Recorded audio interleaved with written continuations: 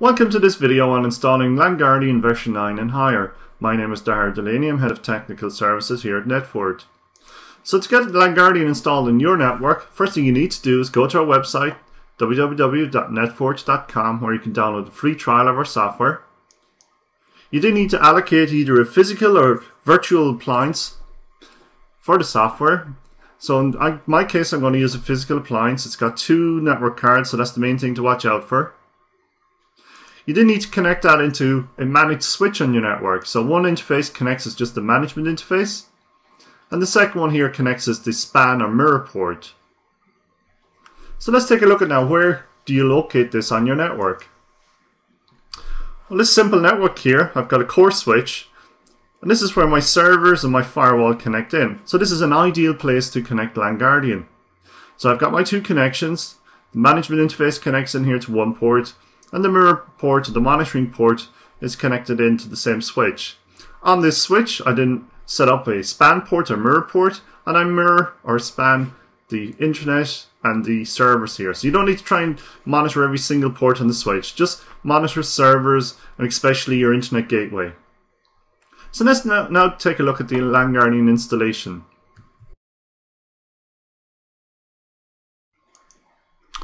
Okay, so I've downloaded an ISO file from the NetFort website. I burnt it onto a CD. I'm just booting up my server with the CD. Now again, the LANGuardian install does not require a base operating system. You don't need to have Windows or anything else pre-installed. It does include an operating system as part of the installation. So first thing here is going to tell me that it's going to overwrite the disks on the server. So I just want to continue with that. And it's also telling me here that you need to have at least 2 gigabytes of memory. So we OK that. The next point here is telling me what disks are available on the server. So it's just one disk, so disk ID 1. Sure you want to continue. We'll type yes to that. So the next point here is showing I've got 2 network cards available. Now as a tip, when you plug in your network cables into the server, just plug out the one that you're going to allocate for the span or mirror port. So just leave the management interface connected. So it just makes it easier at this point here to understand what interface is which. So I see here that interface number 1 is connected. So that's my management interface. So I'm just going to select that, number 1. We'll give it an IP address. Subnet mask.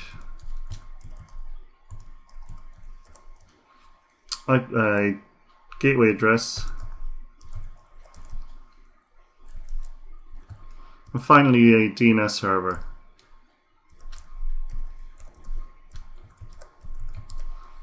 Okay, so finally just want to make sure we confirm them settings. They look good to me, so just type yes. And the install starts. So this is now installing both the operating system and the LANGuardian software. So the whole process just takes a couple of minutes. At the end of this install here, we'll reboot the server. So it's telling me now to restart. So take out the CD, just going to restart. And at this point here, you probably go around the back of the server, just plug in both interface cards at this point. Because the next stage, what we're going to do is we're going to set up port mirroring. So before I leave the computer room, I just want to make sure that the boot sequence starts up here.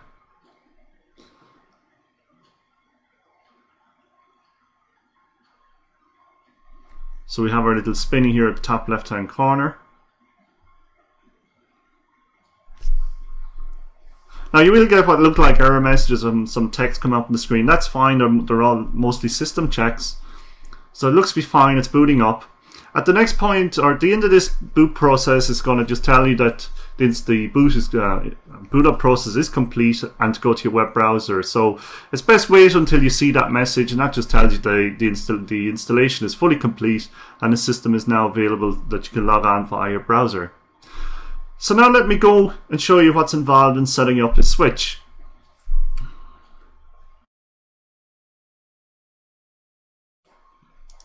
Okay, I've now logged on to my core switch, which in my case happens to be a Cisco 3550 switch. So first thing I do is just go into enable mode here. And firstly, I want to check and make sure that there's no monitoring already set up. So we say show monitor, so that's fine. I didn't want to get the VLAN IDs that I want to monitor. So in my case here, I'm going to monitor VLAN 1 and VLAN 2. Because there are two VLANs where I've got devices plugged in. Now, it looks like VLAN 1 here is the most interesting. It's got lots of interfaces. And VLAN 2 has got small amounts. So I'm going to go for monitoring VLAN 1 and 2. So to do that, I go into configuration mode. And I type monitor session 1 source VLAN 1 space comma space 2.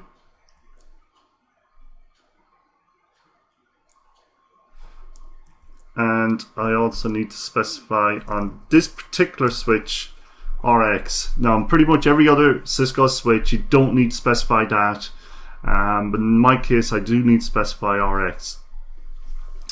But at the end, when you put in VLAN 1, 2 there, you can just press return and the switch will tell you if it'll take it or if you need to specify RX.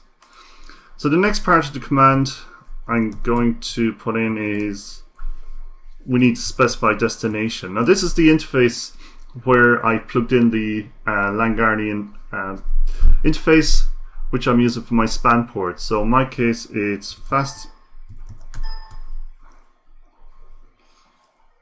destination interface, fast Ethernet 0/10 is what I've plugged it into.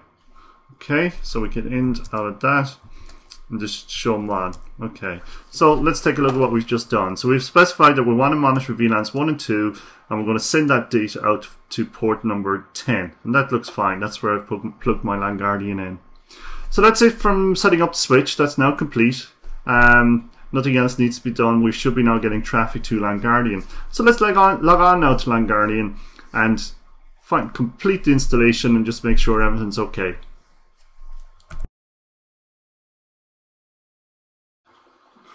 Okay, you didn't load up the web interface. So to do that, just load up your web browser. We support all web browsers. Just make sure you run the latest version. Just type in the IP address into your browser and press return. So we just review the license agreement. Click agree on that.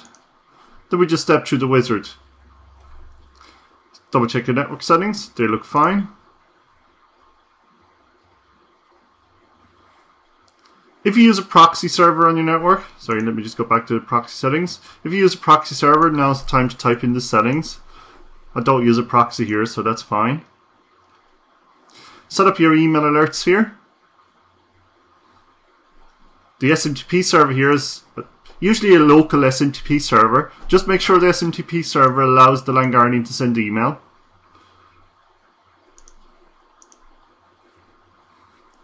The next one is important, the system clock. I'm going to choose to use an NTP server here. It's important the LANGuardian is running the correct time. So that's fine. The next screen we're going to set a user password or a GUI password. So this is for the administrator account. We require a minimum of 7 characters. So let me just type one in.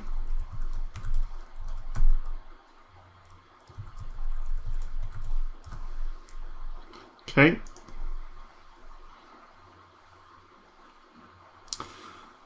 Next up, we're going to configure Active Directory integration.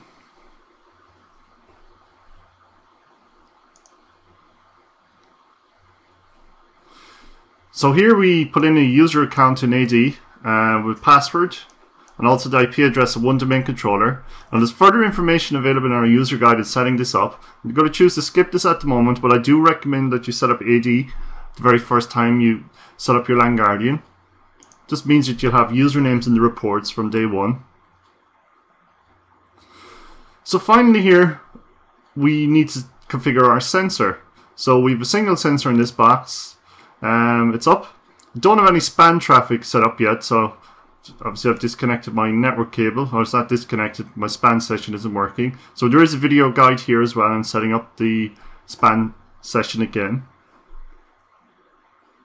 If the status here is showing that it's not getting span traffic, it's okay to continue. We can fix the problem after. We'll just configure the LANGuardian and come back to that. So now we log on.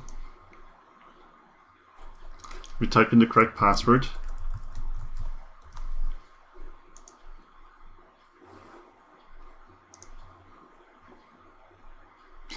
So I've now logged on to my LANGuardian. So let me just do a quick check and make sure that we're capturing data from the network. So we click on, easiest thing to do is click on dashboard.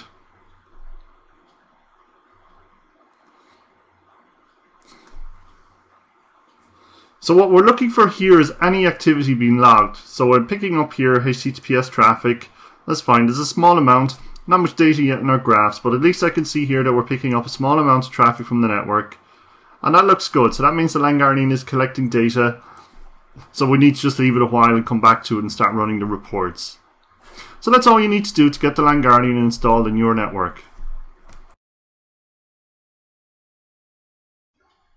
If you need to find out more information about the LANGuardian, please visit our website www.netfort.com.